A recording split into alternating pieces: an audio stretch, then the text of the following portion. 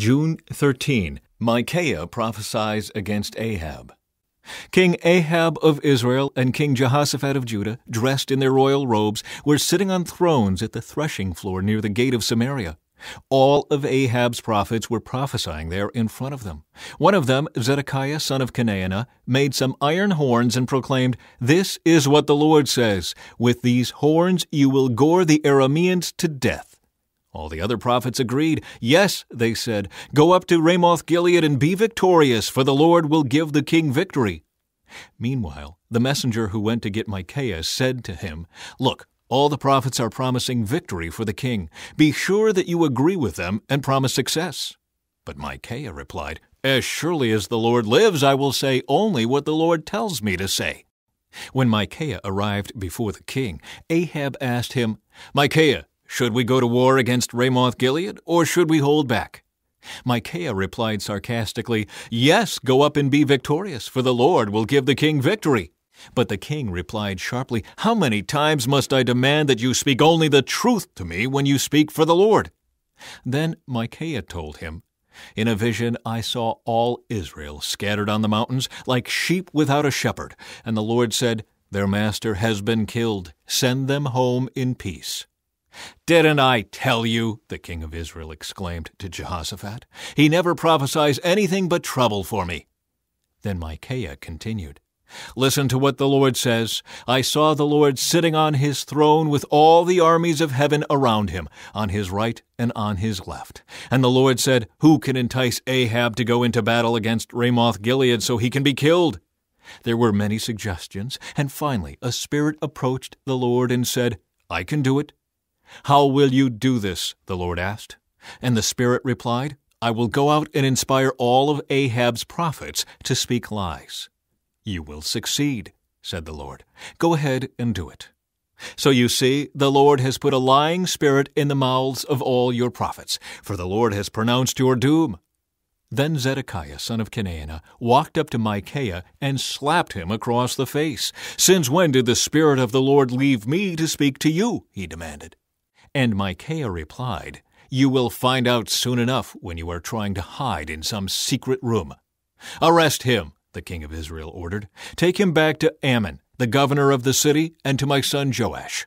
Give them this order from the king: Put this man in prison and feed him nothing but bread and water until I return safely from the battle." But Micaiah replied, "If you return safely, it will mean that the Lord has not spoken through me." Then he added to those standing around, "Everyone, mark my words." From 2 Chronicles.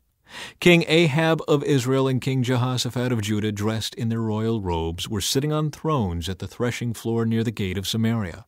All of Ahab's prophets were prophesying there in front of them. One of them, Zedekiah son of Kenaanah, made some iron horns and proclaimed, "This is what the Lord says, 'With these horns you will gore the Arameans to death.'" All the other prophets agreed. "Yes," they said, "go up to Ramoth-Gilead and be victorious, for the Lord will give the king victory."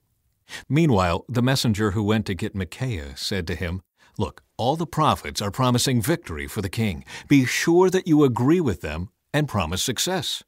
But Micaiah replied, "As surely as the Lord lives, I will say only what my God says." When Micaiah arrived before the king, Ahab asked him, "Micaiah, should we go to war against Ramoth-Gilead, or should I hold back?" Micaiah replied sarcastically, "Yes, go up and be victorious, for you will have victory over them." But the king replied sharply, "How many times must I demand that you speak only the truth to me when you speak for the Lord?"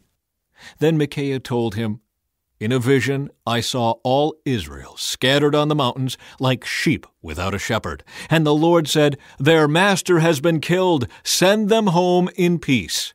"Didn't I tell you?" the king of Israel exclaimed to Jehoshaphat. "He never prophesies anything but trouble for me." Then Micaiah continued, "Listen to what the Lord says. I saw the Lord sitting on his throne with all the armies of heaven around him, on his right and on his left. And the Lord said, 'Who can entice King Ahab of Israel to go into battle against Ramoth-Gilead so he can be killed?' There were many suggestions, and finally a spirit approached the Lord and said, 'I can do it.' 'How will you do this?' the Lord asked. And the Spirit replied, I will go out and inspire all of Ahab's prophets to speak lies.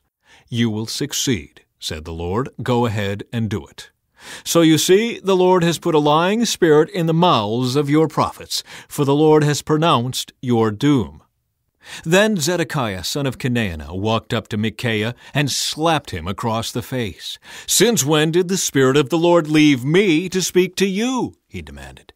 And Micaiah replied, You will find out soon enough when you are trying to hide in some secret room.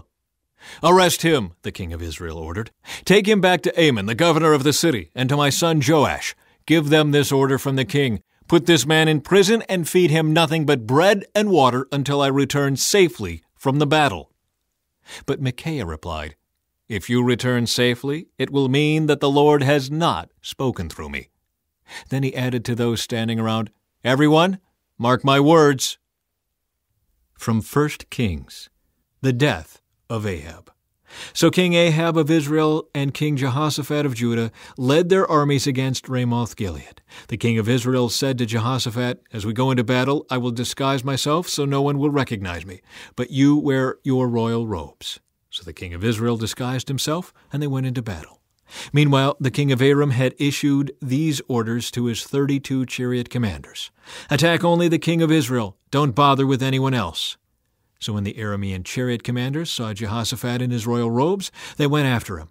There is the king of Israel, they shouted. But when Jehoshaphat called out, the chariot commanders realized he was not the king of Israel, and they stopped chasing him. An Aramean soldier, however, randomly shot an arrow at the Israelite troops and hit the king of Israel between the joints of his armor. Turn the horses and get me out of here, Ahab groaned to the driver of his chariot. I'm badly wounded. The battle raged all that day, and the king remained propped up in his chariot facing the Arameans.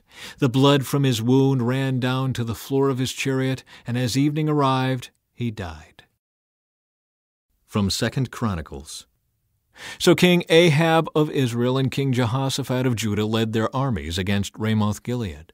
The king of Israel said to Jehoshaphat, As we go into battle, I will disguise myself so no one will recognize me. But you wear your royal robes. So the king of Israel disguised himself, and they went into battle. Meanwhile, the king of Aram had issued these orders to his chariot commanders. Attack only the king of Israel. Don't bother with anyone else. So when the Aramean chariot commanders saw Jehoshaphat in his royal robes, they went after him. There is the king of Israel, they shouted. But Jehoshaphat called out, and the Lord saved him. God helped him by turning the attackers away from him. As soon as the chariot commanders realized he was not the king of Israel, they stopped chasing him.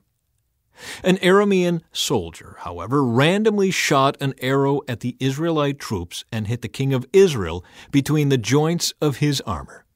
Turn the horses and get me out of here, Ahab groaned to the driver of the chariot. I'm badly wounded. The battle raged all that day, and the king of Israel propped himself up in his chariot facing the Arameans. In the evening, just as the sun was setting, he died. From 1 Kings. Just as the sun was setting, the cry ran through his troops, We're done for! Run for your lives! So the king died, and his body was taken to Samaria and buried there. Then his chariot was washed beside the pool of Samaria, and dogs came and licked his blood at the place where the prostitutes bathed, just as the Lord had promised. The rest of the events in Ahab's reign and everything he did, including the story of the ivory palace and the towns he built, are recorded in the book of the history of the kings of Israel. So Ahab died, and his son Ahaziah became the next king. Ahaziah rules in Israel. Ahaziah, son of Ahab, began to rule over Israel in the 17th year of King Jehoshaphat's reign in Judah. He reigned in Samaria 2 years, but he did what was evil in the Lord's sight, following the example of his father and mother and the example of Jeroboam son of Nebat, who had led Israel to sin. He served Baal and worshipped him, provoking the anger of the Lord, the God of Israel, just as his father had done. Jehoshaphat appoints judges. When King Jehoshaphat of Judah arrived safely home in Jerusalem, Jehu son of Hanani the seer went out to meet him. Why should you help the wicked and love those who hate the Lord? He asked the king. Because of what you have done, the Lord is very angry with you. Even so, there is some good in you, for you have removed the Asherah poles throughout the land, and you have committed yourself to seeking God. Jehoshaphat lived in Jerusalem, but he went out among the people, traveling from Beersheba to the hill country of Ephraim, encouraging the people to return to the Lord, the God of their ancestors.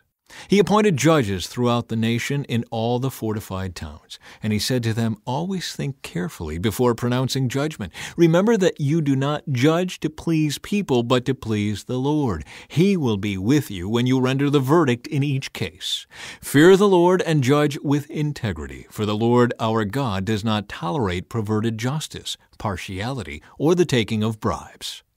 In Jerusalem, Jehoshaphat appointed some of the Levites and priests and clan leaders in Israel to serve as judges for cases involving the Lord's regulations and for civil disputes. These were his instructions to them. You must always act in the fear of the Lord with faithfulness and an undivided heart.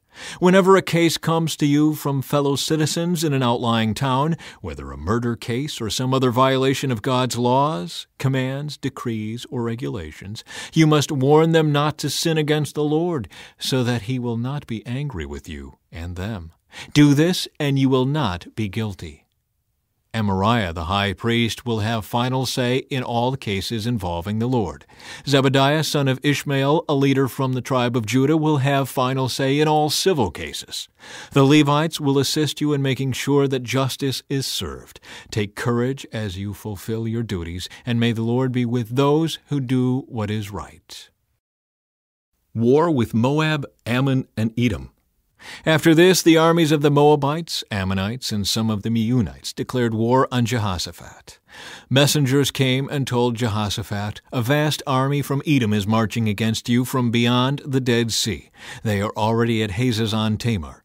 This was another name for En-Gedi. Jehoshaphat was terrified by this news and begged the Lord for guidance. He also ordered everyone in Judah to begin fasting. So people from all the towns of Judah came to Jerusalem to seek the Lord's help. Jehoshaphat stood before the community of Judah and Jerusalem in front of the new courtyard at the temple of the Lord. He prayed, "O Lord, God of our ancestors, you alone are the God who is in heaven. You are ruler of all the kingdoms of the earth. You are powerful and mighty. No one can stand against you. O our God, did you not drive out those who lived in this land when your people Israel arrived? And did you not give this land forever to the descendants of your friend Abraham? Your people settled here and built this temple to honor your name. They said, 'Whenever we are faced with any calamity, such as war, plague, or famine, we can come to stand in your presence before this temple where your name is honored. We can cry out to you to save us, and you will hear us and rescue us.'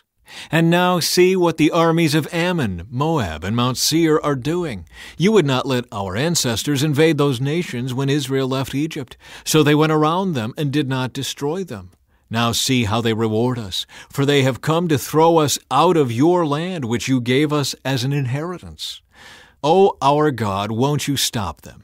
We are powerless against this mighty army that is about to attack us.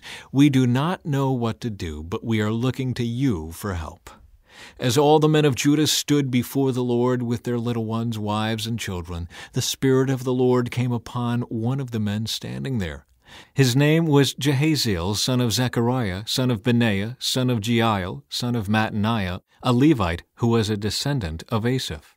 He said, "Listen, all you people of Judah and Jerusalem. Listen, King Jehoshaphat. This is what the Lord says. Do not be afraid. Don't be discouraged by this mighty army, for the battle is not yours, but God's. Tomorrow, march out against them. You will find them coming up through the ascent of Ziz at the end of the valley that opens into the wilderness of Jeruel. But you will not even need to fight. Take your positions, then stand still and watch the Lord's victory. He is with you, O people of Judah and Jerusalem. Do not be afraid or discouraged. Go out against them tomorrow, for the Lord is with you." Then King Jehoshaphat bowed low with his face to the ground, and all the people of Judah and Jerusalem did the same, worshiping the Lord. Then the Levites from the clan of Kohath and Korah stood to praise the Lord, the God of Israel, with a very loud shout. Early the next morning the army of Judah went out into the wilderness of Tekoa. On the way, Jehoshaphat stopped and said, "Listen to me, all you people of Judah and Jerusalem. Believe in the Lord your God, and you will be able to stand firm. Believe in his prophets, and you will succeed." After consulting the people, the king appointed singers to walk ahead of the army, singing to the Lord and praising him for his holy splendor. This is what they sang. "Give thanks to the Lord. His faithful love endures forever." At the very moment they began to sing and give praise, the Lord caused the armies of Ammon, Moab, and Mount Seir to start fighting among themselves. The armies of Moab and Ammon turned against their allies from Mount Seir and killed every one of them. After they had destroyed the army of Seir, they began attacking each other. So when the army of Judah arrived at the lookout point in the wilderness, all they saw were dead bodies lying on the ground as far as they could see. Not a single one of the enemy had escaped. King Jehoshaphat and his men went out to gather the plunder. They found vast amounts of equipment, clothing, and other valuables, more than they could carry. There was so much plunder that it took them 3 days just to collect it all. On the 4th day, they gathered in the Valley of Blessing, which got its name that day because the people praised and thanked the Lord there. It is still called the Valley of Blessing today.